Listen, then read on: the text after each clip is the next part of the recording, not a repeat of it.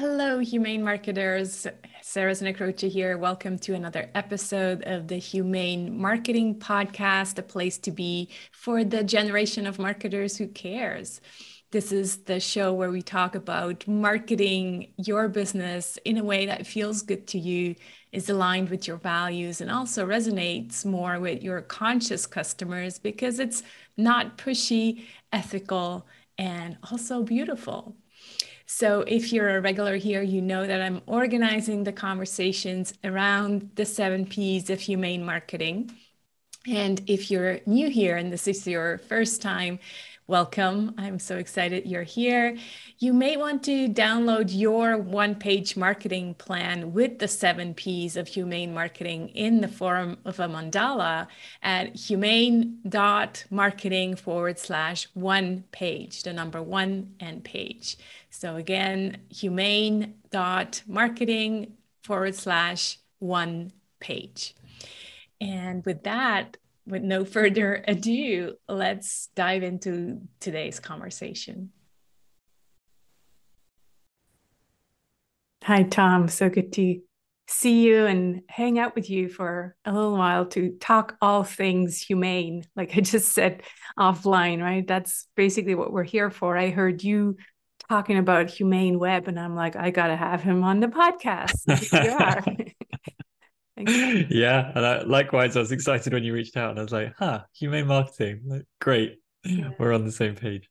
Yeah, exactly. So the way, well, I've been on your email list for a while, and then obviously when I saw you talking and actually asking readers about how a humane web would look like to them, that's when you got my attention. I'm like, yeah, let's talk about this. So I'm curious, what kind of answers did you get to this question when you asked your readers?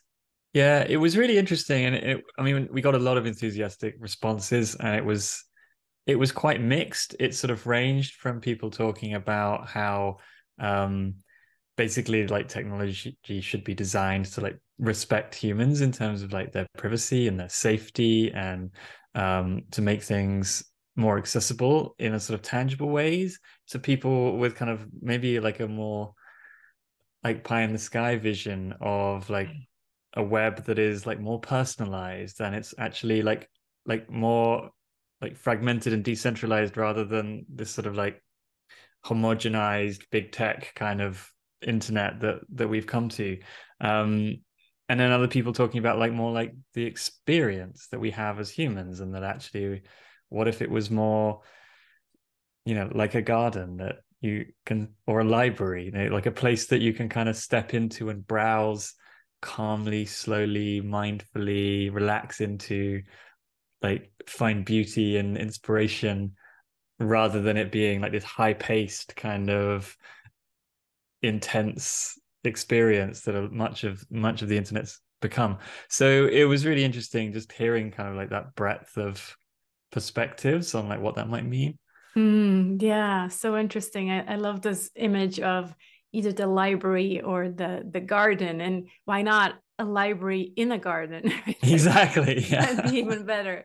So what that means to me is, yeah, you said it after, like what we're experiencing is something so intense and probably um yeah, it's more like the in our face experience where if you are going to a library, you're the one in control. You're the one who's going to look for information rather than just showing up and everybody's throwing information at you, right? Is that Yeah, also what you exactly. felt? That's what they Yeah. meant? Mm-hmm. That you're really in control of your own journey, and it's your experience for you to Right. have and for you to lead, rather than Mm-hmm. you're kind of entering into these worlds where you're very much kind of led down a path. I mean, at best guided down a path, at worst manipulated, to perform certain actions. um yeah, and sort of, yeah, put people back in the driving seat, in control of their own experience, in Mm. more of a conscious way. Yeah. Yeah, that's so much aligned with humane marketing because it in the end, pretty much everything on the web is some type of marketing now, Yeah. it's like wherever you go, they want you to enter into a funnel and then basically control your mind and control everything you do. So it's very much the same in terms of humane marketing. It's like, well, give the power back to the people, right? And it Yeah. seems like it's the same idea here on Humane Web. So was that also your definition, if you thought of it before, or did you think of even something else that you can add here? Yeah, I think it was a mixture of things, but I mean the whole exploration, and it's still an exploration to be honest at this stage, but the whole exploration that some of us at Whole Grain are doing into this concept of a humane web really came from sort of a frustration that the internet kind of in the early days did seem like something that was going to be very democratic and, you know, allow people to have a voice and control their own experience and share information with each other and build communities, and it has all of that potential. And yet more and more it feels like this thing where it's like it's very much like a domain controlled by these big tech companies, and where, you know, as you say, like we're manipulated into these funnels. It's like the web has become a web of funnels. Yeah. And, you know, and you enter into it kind of almost at your own risk, and it's not an equal relationship. You're very much like you're going in on their terms. They're doing things behind the scenes to manipulate you that you're not even aware of. There's like legal terms that you're effectively agreeing to just by like visiting a site or using an online service. um and then and then it's like, you know, there's also the fallout of like mental health and the fact that actually like Yeah. the internet should be serving us as humans, and yet you have this like huge mental health crisis that's in part related to our relationship with digital technology and the internet. And it's like, well, something's really wrong here, that it's there are like big corporations that are making vast profits out of the web, but at the same time that it's not that there's not any good things have come from it for, you know, most of us. Like we all get some benefit from it day to day, but like on some level it feels like this relationship isn't working. Like it's unhealthy. So what would it look like if we reimagine that and said, well, okay, let's kind of go back to the beginning, take all of the I guess take capitalism out of it for a minute and sort of say, well, like let's just look at it as a technology. Like what Remind me, could Tom, it what was the name of it's escaping me right now. Like when it first started, what did they call it? Um, it's some term that I'm forgetting right now, but they actually said it's a conversation. The web is a conversation. Um, yeah, so really, yeah, that's what you're saying. We need to go back to, right, to these early days of the internet. exactly. Mhm. Sort of like today's technology but with yesterday's principles maybe. Yeah. Yeah. Yeah, so much so. Yeah, so true. It's almost like we've made such a big, yeah, we lost our way. We lost our way. It's kind of like kids who are given, the gadget, and then they just like lose their way because they're so excited about this gadget and all the things you can do with it, and it ends up going the wrong way. It ends up going to almost like evil, right? That's what we've Yeah. done with this technology. And or we can discuss whether it's you and I. It's definitely there's always money behind it somehow now, where Yeah. that was not the intent of the internet back in the days. I Yeah. think that's the thing, that it's there's so much potential to make money by manipulating people in a way that you can't really do as easily in a physical environment. You know, like digital technology can kind of capture people for like most of their waking hours. You know, like it's very addictive. You've got your phone with you like all the time. Um, it can ping you and like, you know, pull your attention back in when you start ignoring it in a way that like the physical world can't. Yeah. And likewise, it's very easy to do like sneaky things in terms of how you manipulate people to perform certain actions or to think a certain way. in ways that if you were in a physical environment would be a bit more like I think just a bit more tangible for people to sort of see what's going on and think, this doesn't feel quite right. I'm not sure I want to shop here. Right. Um, and even things like privacy terms, that you kind of get sort of forced to like click a button to say like I agree before you come in, but there's some like giant legal contract behind it that they know that nobody's going to read. Whereas if you went into a shop, you went to the Yeah. supermarket and they said, well, before you enter, like please sign this 30-page contract. Yeah. You'd probably be like, nah, I'm not going to shop there. Yeah. I'm gonna go to the It's greengrocer insane down the if you road. think about it. It's Yeah, completely insane. Yeah. yeah, it is, and it's very one-sided. It's sort of like sign this or you can't come in. Mhm. So what's So, the solution? You're working on a solution. What is it? well, to say we're working on a solution might be overstating it, but we're exploring what Mhm. alternatives might look like, and I think there are like none of this is like necessary. Like we talked about kind of the early days of the web when it wasn't like this, and the web, I think the early pioneers of the web like Tim Berners-Lee didn't envision it Yeah. becoming like this. No.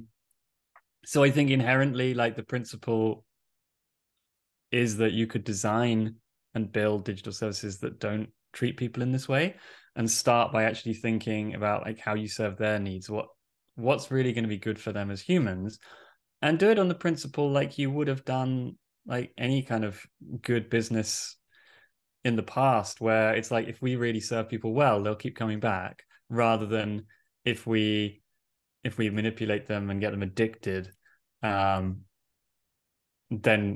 they'll keep coming back. I do think that there's some challenges in that for certain types of business models where the business models are inherently based on that principle. Some of the social media giants, for example, it's like that's what they're built upon. But on the other hand, I think the vision we're trying to create is that if we actually created beautiful online spaces that treat people well and that they love being in, and where they can build real meaningful connections with other human beings, or have space to just explore and learn things and enjoy things kind of on their own terms, that okay, they might not necessarily like be able to compete head to head with like Facebook, for example, but they're not trying to compete directly with Facebook. They're giving people an alternative. They're giving people a choice. It's like, go and spend your time here because it respects you and it's a great place to be, rather than go over there where you're being exploited. So yeah, it's so like we're not. I don't think we're ever going to be in a position where we can say like, hey, look, we've got the solution. But I think we can like help with that conversation of exploring the principles and trying to embed them into some of our own work, and trying to like experiment with them and see what works and see what doesn't. And don't you think the change is going to come from bottom up, not from the big ones? That they're not Yeah, going to change anything because their model works. It's based on exactly. scarcity and addiction, like you said. And so why would they change anything? Because the money keeps coming in. So they're not the ones who are going to change. It's the smaller ones, and also us, the clients, the customers, who are just fed up with Yeah, being abused and manipulated. yeah, exactly. It's like the big tech companies have nothing.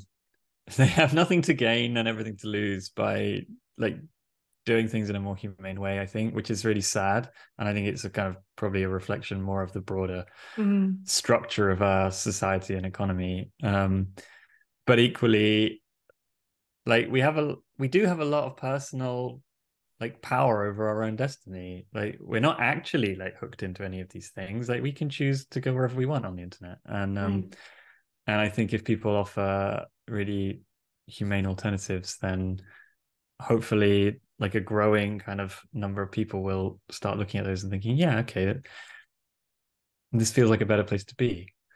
Totally. And I think what I've actually seen in the marketing world is that even small companies, one person companies, entrepreneurs, since the only models we had were the big tech companies and the ones that are basically manipulating everybody, this became the going model. Yeah, Everybody started using, even on the very small business level, using the same kind of scarcity and manipulative approaches. yeah, So over the last 20 years, this just became the norm, right? That Yeah. it was just a given. If you were in business, that's the way you had to market and use technology and all of that. And all the tech that I'm using in my business, where I'm trying so hard to create a humane business, the tech, so I'm talking like shopping carts or e-learning programs, it's all built on non-humane principles. It's all Yeah. built on the idea, let's get as many people in and sell them our crap, Yeah.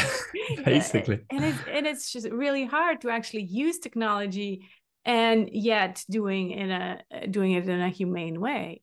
It's Yeah. Yeah. Yeah, it's I really, really hard.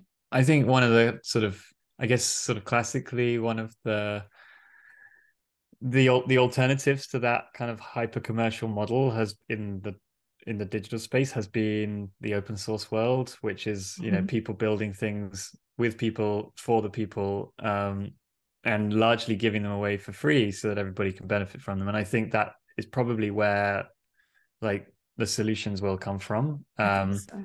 Hmm. But as you sort of highlighted, like even some of those things have gone more in that kind of commercial direction just because that's the way things are done. And some of those open source projects, as brilliant as they might be, have some sort of like commercial affiliation that sort of funds some of that community work. And so the way that the projects are led has a bias towards like feeding that like kind of parent company or whatever it might be. Right. But I do think like that the in principle, the sort of the open source world is probably like the best um place to get like a groundswell of kind of bottom up change. I agree, because it's also, it's the people with the same values who come to create the solution and just give and, know and trust that somewhere the money will come from. But it Yeah, doesn't mean that I have to exploit clients or potential customers. Yeah. exactly. Yeah. So far we've talked about basically the win-win of the client and the seller, right? Um, what I talk about and also what you're talking about is also a third win, which is the win for the planet. Yeah. So talk to us how a humane web, and then maybe you can also talk a little bit about web design, because that's also part of your expertise. Where is the planet stand right now, and how do we make it a winner as well in this equation? Yeah. So the environmental aspect is something that's sort of, I think, been left out of the conversation in the digital world largely until quite recently. And I think that's probably for a variety of reasons, partly because digital technology is relatively new in terms of its impact on our lives, but also because a lot of the environmental impact is sort of out of sight and out of mind. Um, you don't have like a chimney or an exhaust pipe on your computer, and you know it's sort of it's a lot of it's behind the scenes, and we use terms like virtual and the cloud as if like the internet doesn't really exist, but it is a huge physical system, you know, telecoms networks that span the entire planet, satellites in space, like thousands of huge data centers around the world, billions of devices connected to the networks. So if you take it as one big machine, it is the biggest machine that humans have ever created. And it consumes a huge amount of electricity, you know, roughly the amount of electricity as the whole of the United Kingdom. Um, if you took it as one thing, and the United Kingdom is like kind of one of the 10 biggest economies in the world. So that's pretty crazy when you think about it. And when you put that in terms of carbon emissions, which is essentially the emissions of producing all of that energy, um, it's it's estimated generally somewhere between 2 and 4% of global carbon emissions, which is a lot, because like aviation, which a lot of people think, you know, aviation's a serious problem, which it is. Aviation is about 2% of global carbon emissions. Global shipping is about 2%. Um, I think steel production is about 7%. So when you put that in context of basically the internet being somewhere in the range of 2 to 4%, and growing rapidly, especially with like the advent of AI and machine learning, it's something that needs to be talked about, and it hasn't really been talked about much until like the last 2-3 years, really. Yeah, that's completely how I feel. I feel like this has just, probably emerged 3 years ago for me, where before I was like, well, I'm a virtual, business owner, so I don't create any kind of problems. And then starting to realize, okay, so there's all these different players that actually do impact how much carbon emissions I have, and this was a whole transitions, switching to a green or a greener host, and like making my website lighter, and still working on that. It's like things that you never think about, just uploading 2 megabyte pictures on your Yeah. website. And then when you start to realize, wait a minute, they have to be hosted somewhere, and the server obviously runs on electricity. So every time, this is creating carbon emissions. So yeah, tell us about ethical, web design. Like, what does that kind of, just maybe a few really pragmatic tips that people can do right now to, work on their website, or at least become aware of that. Yeah. You mean specifically from the environmental perspective? Yeah. Mm-hmm. Yeah. So, I mean, I think that the way I find most helpful to think about it is that there's a lot of waste on the internet. Um, and waste isn't good for anybody, like any form of waste. But specifically in the internet, that waste generally is, if you're wasting data, then you're wasting energy, which is bad for the environment, but it also has other, kind of commercial impacts and user experience impacts and so on. But that waste can come in a number of forms. Like, first of all, like you just mentioned, like having files that are just unnecessarily large, like image files, video files that are either like, maybe they're not required at all, but even if they are required, maybe they're just larger than they need to be. Maybe they're not optimized well. Maybe they're not in like the most efficient file format. So looking at things like that, things like tracking scripts can like be more. They can use up more data sometimes than like the actual web page that you see. The stuff behind the scenes, and this comes into like the humane aspect as well. The stuff behind the scenes that's like harvesting all of your data, Mm. there can actually be more code in there than there is in the actual like visible web page that you're So viewing. you mean like Facebook pixel tracking, that kind of stuff? Yeah, all that kind of stuff, all that kind of like Oh, ad wow. personalizations, advertising scripts and things Mm-hmm. like that. Wow. And and that's I think that's kind of an interesting one to think about, because it's using energy in a number of places and not for your benefit. So you've got basically like the advertising scripts have to be stored somewhere, like in a data center. Then they have to be sent over the internet, which uses energy to get to you. Um, then they use energy on your device, which is your electricity that you paid for, to like spy on you or manipulate you by like manipulating the content. And then they take the data they've harvested about you, and then use more energy to ship it back over the internet, where it gets stored and analyzed in a data center. So like things like that, where there's like, I mean, things like that, there's a relationship between the environmental and this like human aspect.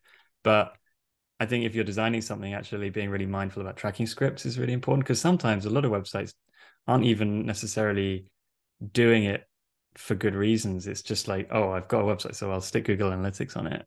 And Google's really benefiting from that by getting all of that data. But you might not even, some people don't even really look at that data. So I think things like that are good to think about.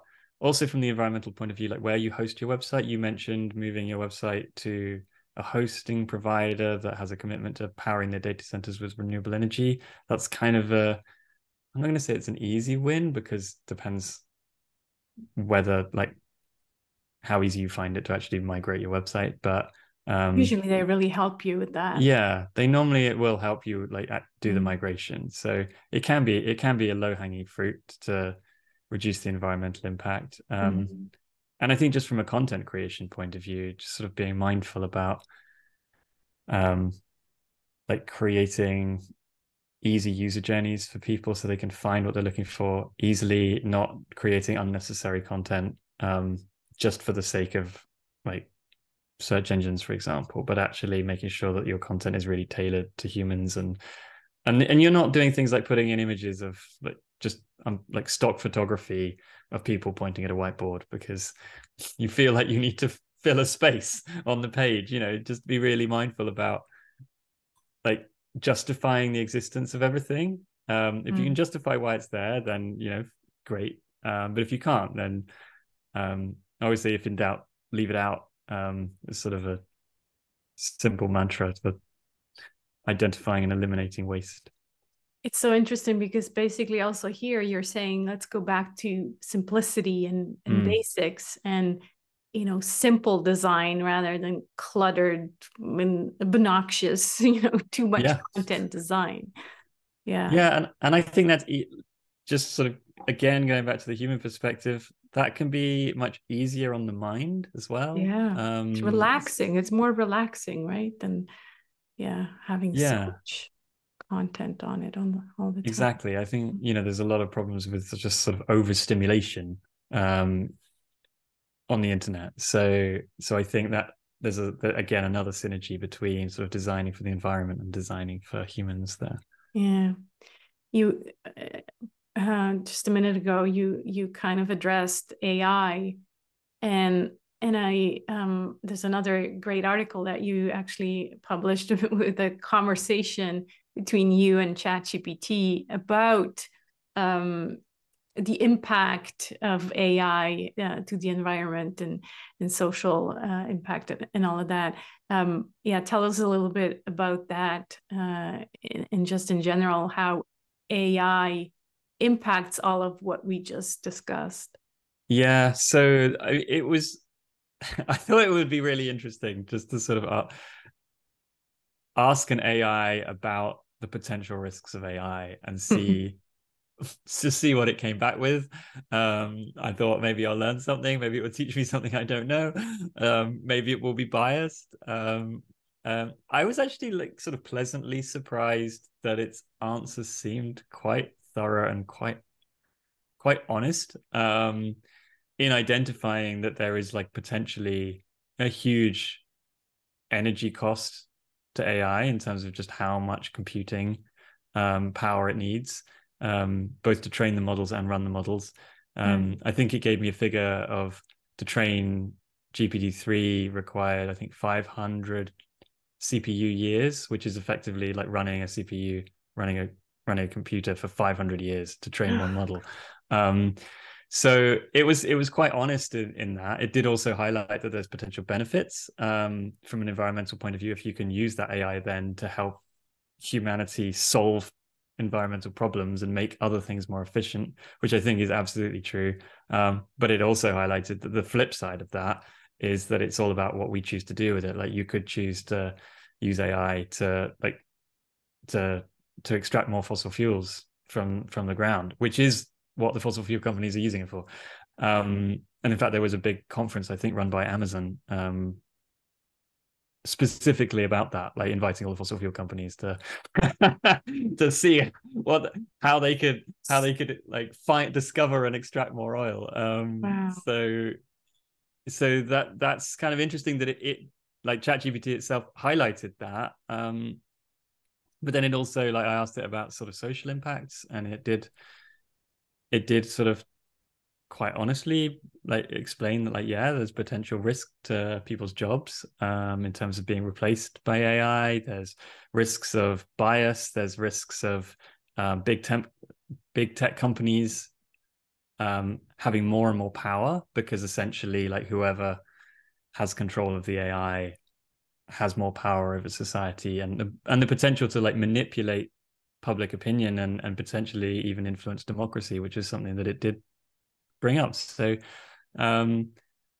yeah, I think it was quite well rounded, I felt, in terms of what it highlighted. And of course, it's not a person. And that's the thing, that it's like really hard to like get your head around when you start doing something like trying to have a conversation with it. It's like, well, Hard to like it or dislike it. Yeah, right. I've set myself a rule that I'm like, if I did, like when I did that, to not say thank you, because it sounds really simple, but but you ask a question and you get an answer back that sounds like a human wrote you a message back. And it's Right. really easy to slip into that thing of thinking there's a person on the other side when there's not. And I don't know if you've seen the film Ex Machina. I haven't. I mean, I only watched it earlier this year because it sort of felt like this is the time in history where the science fiction is suddenly Catching up. yeah, like real life is mirroring science fiction. And yeah, it's a film about an AI that's been developed, um and humans building relationships with it, and the boundaries between what's human and what's not being blurred, and how that's a slippery slope, basically. I won't spoil it for you, but Okay. but yeah, it's a fascinating and very well made film on this topic. Yeah, I'll look it up, and I'll definitely link to that article, the interview with ChatGPT. As we're kind of coming to a close here, I'm just, I always feel like, oh, it's such a heavy topic, right? And when we started recording offline, I told you I try just to focus on the positive things. So let's do that here as well. How do you see the future of humane web, and what can we do to, kind of counter effect the big tech and the big companies, and even if it's just in our own little bubble, but at least we're creating that vision, and who knows what will come out of it, but at least we're living in that vision already. What can we do? And then from there, how do you see it evolve? yeah, sure. I think the main thing we can do is first of all, like, stop and think about like what we need as humans and how the technology can serve us, rather than the standard model now, which is sort of like how do we serve the technology. And you spoke about it earlier about how we go down this route of like, now there's like an established model of like how the internet works and how the business models on the internet work, being like those of big tech companies. And so there's just a natural inclination to mirror that and just copy it. And I think the best thing we can do is actually just stop and think, look inside ourselves about like, what would it look like if it was really serving my needs and serving the needs of others, and actually just have the confidence to try to do things differently and not just copy the kind of the standard template of how things are done these days. And I think if more and more people do that, and importantly, more and more people share that and tell the story of how they're thinking about it and why they're doing things differently, I think that's really powerful, because then it can create a sort of like ground up change, both in the way that people are thinking about the internet as well as the way that people are interacting with it. Yeah, 100%. And that's definitely what we're trying to do here. And I know you are as well. And you might think, because what we're seeing is the big tech everywhere, right? But the more you kind of are in these circles, the more other little circles you discover, and you're like, wow, there's actually people like us everywhere. Yeah, So that exactly. always gives me hope. I'm like, well, 2 years ago, I didn't know about Tom Greenwood. And now I know that you've been working on this for years and years. And so, there's millions of us, and that gives me hope. So I couldn't agree more with you to just kind of you said stop and kind of step into the confidence of doing things differently. And I think that is key, because it is scary to, not do what everybody else is doing. So yeah, if even if it's just, for your website, and that's where, again, I'm going to go back to my website and check that I don't have any kind of tracking code in there, because I don't need it, right? So definitely to start. Exactly. Start from where you are and ask yourself questions about like what it is that you're doing. If you're creating things on the internet, and just see where it leads, see what other people are doing. Yeah.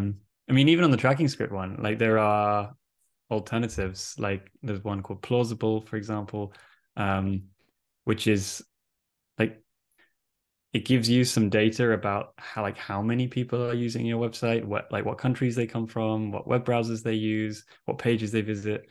But it's completely anonymized. It's very, very lightweight, energy efficient script. So there are some there are alternatives to some of these like big tech solutions that are actually trying to balance the sort of the human and the environmental side, as well as providing some useful functionality for when people do need it. So yeah, it's worth looking for those as well. Thank you. I would really encourage listeners also to sign up to your newsletter. So please share with us where people can find you and your newsletter and all your other good work.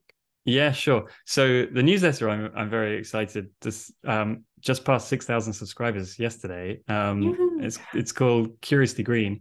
If you Google Curiously Green newsletter, you should find it. And it's basically a monthly newsletter about like greening the internet, but in a very holistic way. So we talk about things like Humane Web as well. And we started it about 3 years ago, thinking that nobody would be interested. So to suddenly like now be like, oh wow, there's like 6,000 people subscribed to this. That for me is like a source of optimism.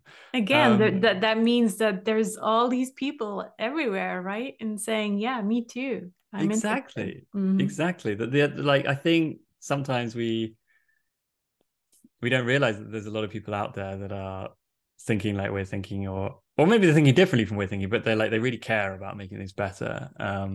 And we just don't know that they're out there. Right. So when we have things that kind of bring these voices together, I think that's really powerful. So the Curiously Green newsletter. I mean, you can find me on LinkedIn as Tom Greenwood, who runs Whole Grain Digital. There's lots of Tom Greenwoods, but I'm that one. And I also have a personal newsletter about sustainable business on Substack called Oxymoron, which you can look up on Substack. So I guess they're the key places to find me. And you have a book, right? I do have a book. Yeah. I always forget to mention that. Yeah, there you go. So I always have a book about sustainable web design called Sustainable Web Design.